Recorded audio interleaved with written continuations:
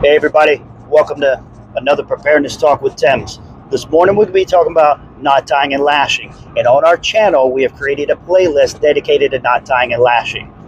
In the beginning we are working on the more simpler knots. We're talking square knot, taut line, 2/2 hitches, clove hitch, bowline on a bite, running bowline. Then we talk about joining ropes, fisherman, double fisherman, alpine butterfly. You can also join with a square knot or reef knot. We also did some basal anchoring using a running bowline with the tail tied with a double fisherman. We graduate from there and we work on lashings. The first lashings we've done are the tripod lashings that start and end with a clove hitch. So 6 wraps, 2 fraps, start with a clove hitch, end with a clove hitch. So do check out all these. You need to have all this memorized. So that's our preparedness talk, memorization. Get it memorized.